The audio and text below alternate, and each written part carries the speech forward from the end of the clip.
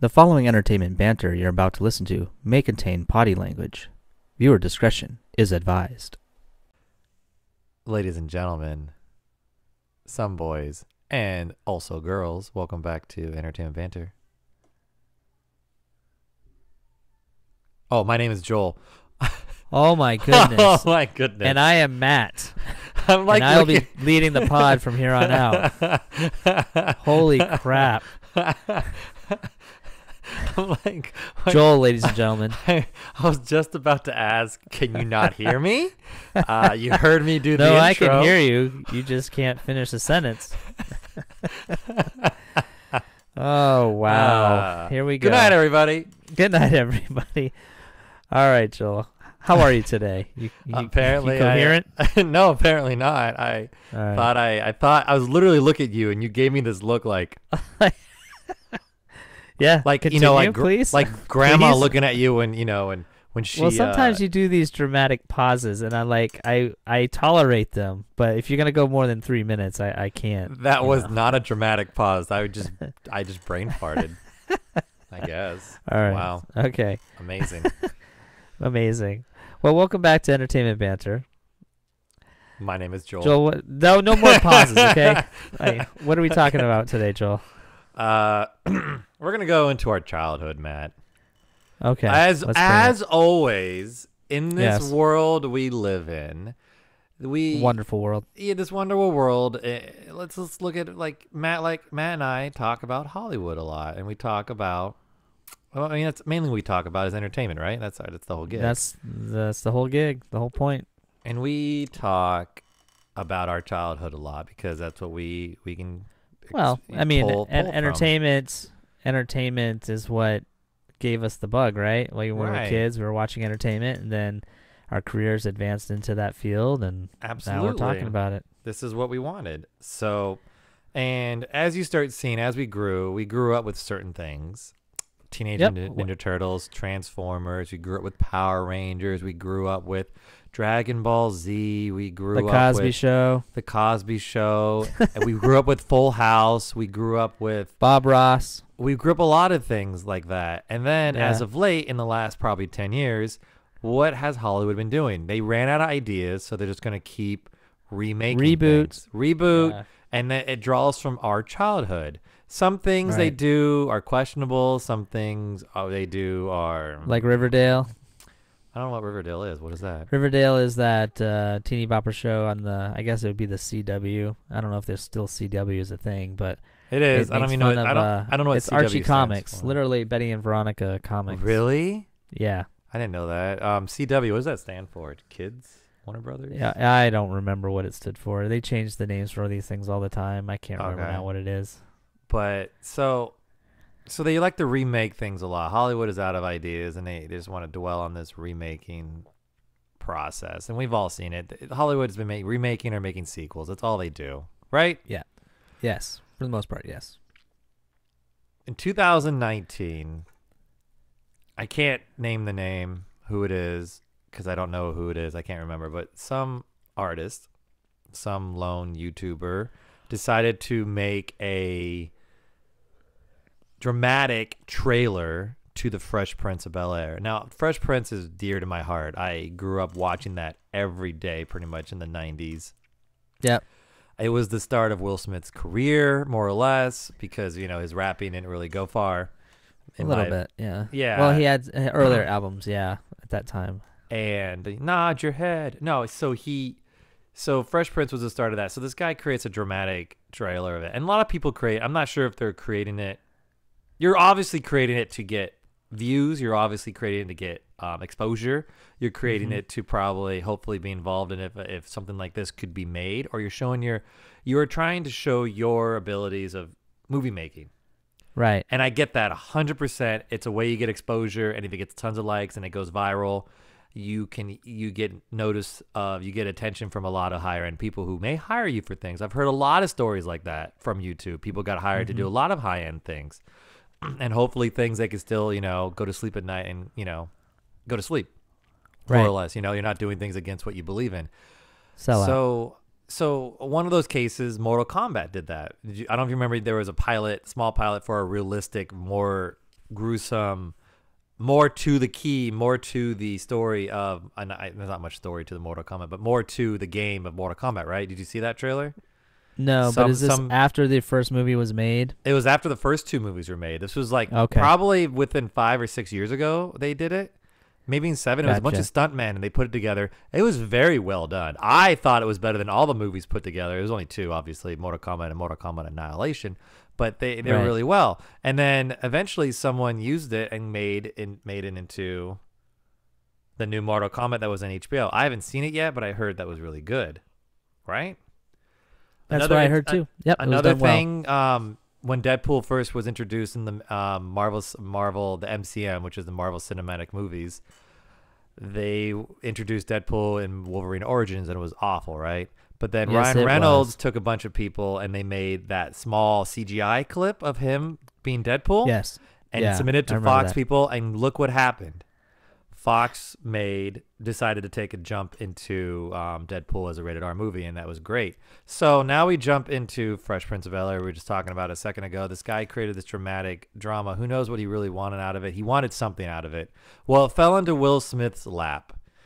And as of right now, they just casted the person who was going to play Will Smith, and I thought that was really cool how they did it. Will Smith called the guy personally on Zoom and told him he's a breakout actor. I think that's a great thing. I mean, if you're going for an acting role, that should be awesome. If it's new.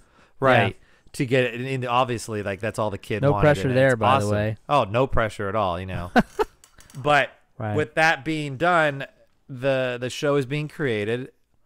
So we're getting a whole new reboot of Fresh Prince of Bel-Air, and I'm unsure how I feel about it, because from what we're did you explain what this one is? You said it's a drama. This one's we haven't. A drama. I was just about to do that. Oh, sorry. I ruined it. Spoiler: it's a drama. So go ahead, Joel. Tell them what it is. So Fresh Prince of Bel-Air was a 30-minute sitcom, and this new show is going to be called Bel-Air. I like the idea of it. It's called Bel-Air, and it's going to be a drama, and that's why Will Smith wanted to. Interesting. Okay. Will Smith wanted to produce it because he likes the idea of being a drama. Well, reading the article, the show is going to be based around modern day issues and experiences. So it's going to be a bit different than the 90s, quite a bit different, but still some of the same. Like, we're still dealing with a lot of the same issues then, but who knows how they're going to portray it. But they're saying they need... Actually, very much the same issues, to be honest with you. And they're going to need, according to the article, they need an hour instead of a half an hour to portray these issues and get them out how they want them.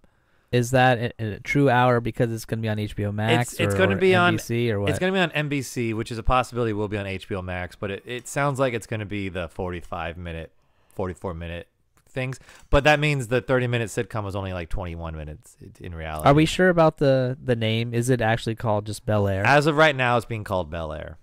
That makes me feel better about it being a drama, because when you just give the stamp of the name of the town, it implies that it's about everybody that goes there. Right. It's not just about the Fresh Prince. The Fresh Prince character can be in it, but it's not just about him.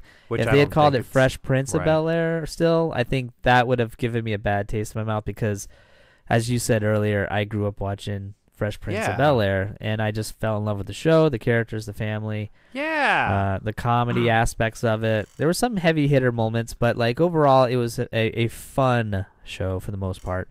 Absolutely. Yeah, no, it's called so I don't Bel-Air. know how I felt when you said, it's going to be a drama. So yeah, well, it's Bel-Air. It's going to still have the comedy in it, supposedly, according to the article. Interesting. Yeah, they wanted to. I don't know what you would find funny in modern day politics. Yeah, I mean, I don't find it funny at all. But I mean, maybe they'll find the humor where I can't see it. You do. You're just somber right now.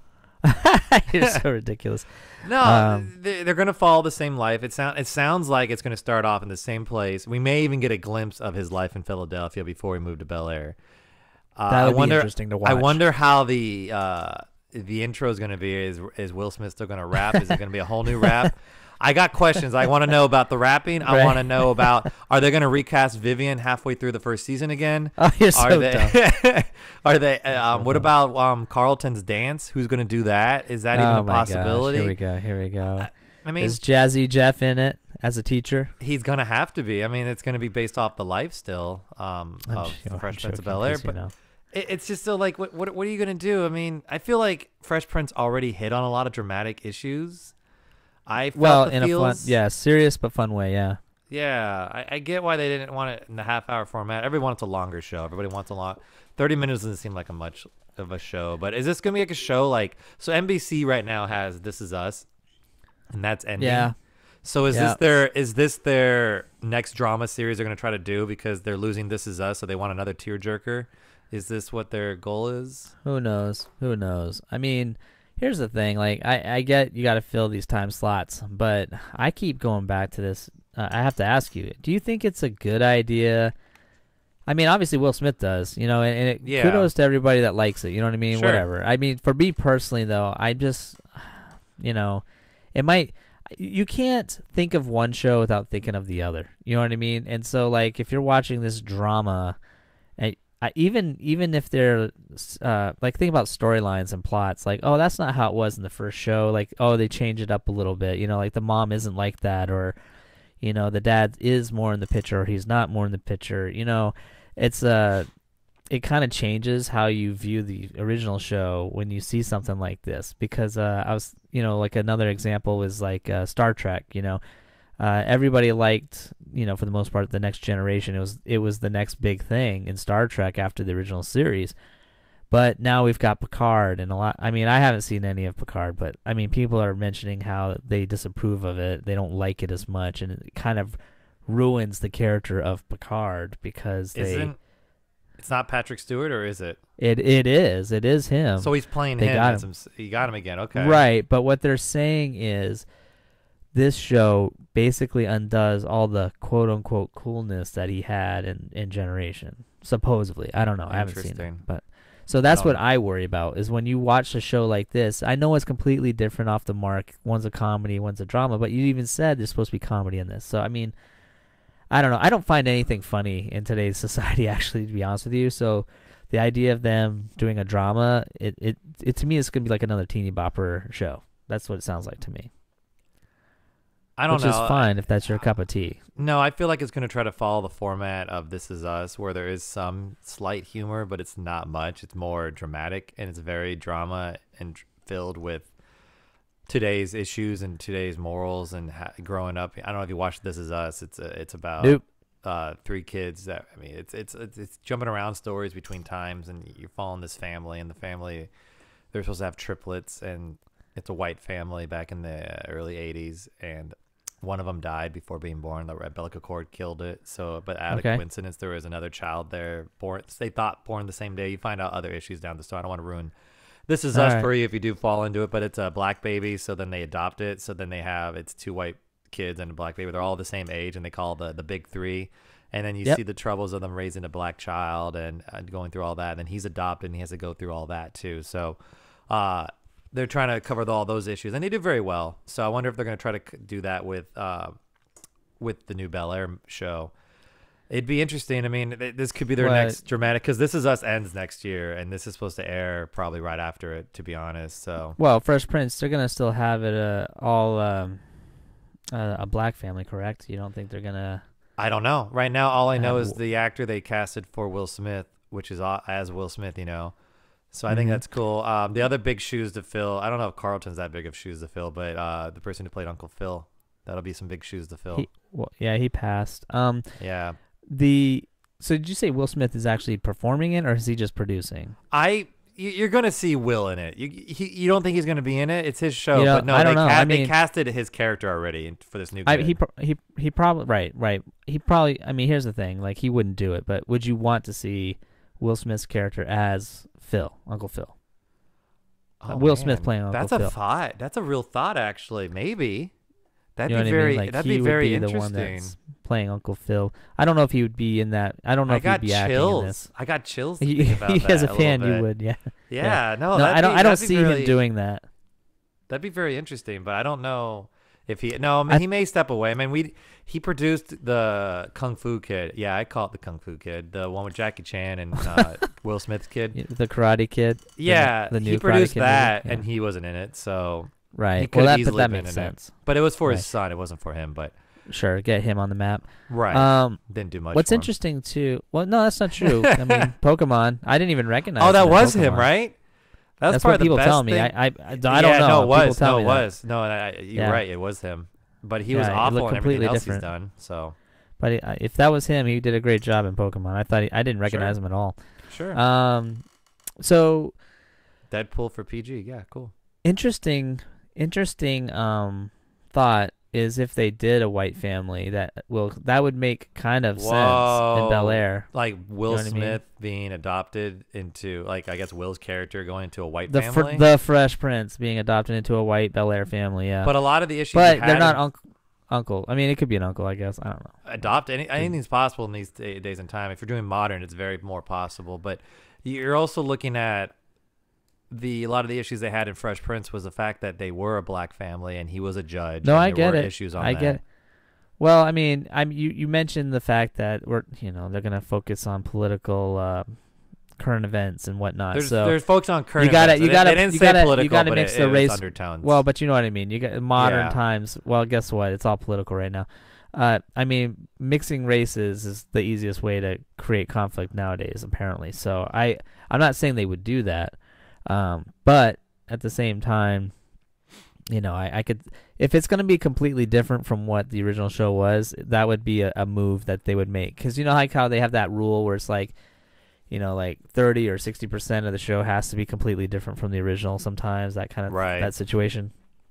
And that'd be one way that you could do it. Would you approve? Would you? I mean, you and I are already skeptical of this new show, and I'll take a gander at it, and you probably will in 5 years. I mean, it'll be a great drama, I'm sure. It's just it's one of those situations. It's not going to be. It doesn't have to say Fresh Prince of Bel-Air. Right. Will Smith could have produced it. It could have had very similar themes, and we would never have known. But because they put that Fresh Prince of Bel-Air stamp on it, I just can't get that out of my head now. Right. But would you be upset, like, all of a sudden they made, like, Uncle Phil a white guy? Not Uncle Phil, but, like, a family. Like, they do that. Maybe they change everything in a sense. Well, just like everything else, right? I like tradition. I don't like when they mess up my stories. So I would still prefer it to be a black family because what I appreciate about Uncle Phil's character is he was the example of starting with nothing, working hard, making his way up, not embracing his culture, but not making it the excuse to fail. Does that make sense? And I know that sounds harsh, but Uncle Phil said that all the time in his stories. Like he's like, I marched with the brother, and he's talking about Malcolm X, and I think it was Malcolm X that episode. He said he was marching with. So it's stuff like that. So like he embraces it, but he doesn't. But he also said he taught responsibility to his kids and all this other stuff. So I thought that was what was really cool and powerful about Uncle Phil. Like Uncle Phil, in my opinion, was like probably one of the coolest role models in 80s, 90s television, to be honest with you. I always remember him. You're never going to forget him. And he passed away this last year, right? I think it's been a couple of years now. Okay. Yeah. But it sucks. But I really did enjoy his performances. Who didn't, man? Like he was great. I'd just be curious who they cast. Maybe they've casted the others yet, but I have no idea. It was big news about Will Smith casting the. Well, would you want to see? He didn't cast him, but. Or maybe would you want to see original characters playing cameo roles, like I said, high school teachers or something, or do you think that would ruin it? If you did that, then you're dealing with the fact that are we dealing with a new person, or are we dealing with the actual Will from Fresh Prince? No, yeah, I would assume it'd be. I'm suggesting it as they're just new people. So I would say that'd be new people. It's a nod to the fans. Well, that's the thing. When you watch Ghostbusters with all the female Ghostbusters, did you like seeing the other Ghostbusters there as cameos? Well, see, that's a touchy subject because when the Ghostbusters movie came out, the one with all the female cast, I think I'm the only person, especially in the world, that liked it. I thought it was really fun and well done. No. But what I was angry about was Bill Murray, because the whole point of us not getting a Ghostbusters 3 with the original cast was Bill Murray. But then he sells out and does a cameo for this one. Wait, he didn't want to do it? What was the what? I think for a long time he just was very difficult to get a hold of. I don't know if it was just timing or what. But he always kind of felt like it was implied that he washed his hands of the franchise. Like he's like, I've done it, I've been there, I don't want to do it again.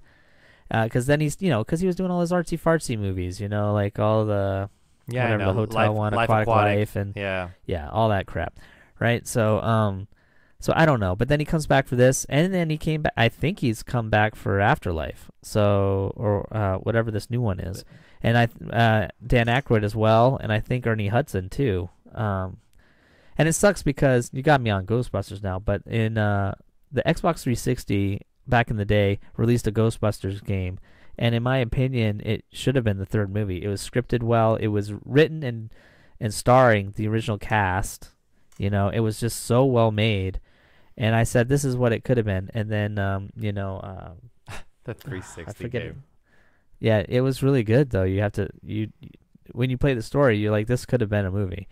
But then I forget his name right now. Egon, it's not Reitman. I can't, Raymond, I think. Right? I don't know. He passed. Yeah. He passed. I can't remember his name either. Writer, comedic writer and director. He did Multiplicity was one of his great movies that he did that I always found funny. But I can't remember his name right now. It's for the life of me. But getting back to your question was the comparison of Ghostbusters between having the cameos. Yes. Well, Harold Ramis. Thank you, Harold Ramis. Thank you. That's what it is, Harold Ramis. So, I can't believe I couldn't remember that. But when it comes to Fresh Prince, I don't feel like this is a show that I'm going to jump to see because I tend to avoid these teeny bopper dramas anyways. I don't think it's going to be teeny bopper, but I get where you're going. Anything that's in a high school environment is teeny bopper. So okay. That's how I view it. I mean, you got Smallville, like that was a teeny bopper show, and a lot of the CW shows, like I said, are all teeny boppers. So, you keep putting it in that class of the show that you described, All of Us or whatever. I'm not going to give it much. This Is Us, whatever. I'm not going to give it that much credit. I'm not going to give it that much credit. You know what I mean? I feel like it's going to be because anytime like Dawson's Creek kind of thing. You know what I mean? Like I'm going to put it in that category. It's not going to be a Dawson's Creek. Do not put in that category. But I will. I already did. Of course, it's ruined. You're an asshole. You ruined it. I will definitely let you know what it's about, and then maybe we'll talk about it again in the future. I'll get you to watch it, but I still want you to watch The Boys, and I still need you to watch My Hero Academia all the way, and I still need you to watch The Boys Season 2. Okay. We get it. The Boys. We get it. Season 3 is coming, Matt. I would love to see, actually, it would be kind of funny. I would be interested to see the older cast come back and play like troublesome characters, I think that would be interesting. Oh yeah, that's just an episode and they're like troubled in some kind of way and they're the focus of the episode or something. Yeah, like they're the ones trying to get them in trouble or deadbeat dad or something. I'm not trying to put stereotypes on it, but I'm just saying it'd be interesting because Carlton was such a comedic, fun guy. It'd be interesting to see him play something dramatic that you wouldn't expect. Yeah. Well, since it's a dramatic show. Would you cast both Vivians? Just maybe in some comedic fashion, if they're gonna be fighting something like I don't know, like mud wrestling or something. Well, we know that Will apparently Will got rid of her, right? The original Vivian. They didn't work. They had a falling out for sure, but was she in they made up though? Didn't they make up in the they just did a reunion, so I'm curious. Reunion special, yeah. Was she there? They made it sound like that's what they did. I don't know about both. That's a good question. Probably. I don't know. I didn't watch it, but I know that was the time period that they were going to make it up. And they did a memorial video service for Uncle Phil's. So I wonder if they both were there too. So right. Yeah. Well, I mean, it's going to be exciting to see one way or the other. Will Smith, he's been somebody that's always done a good job with the stuff that he's done. I've always appreciated the work he's done. Some of them haven't been that great, but every actor has that one or two that's not the best. But, if he's behind it, he was the original Fresh Prince. I'm sure it's going to be fine. I'm sure it'll be popular.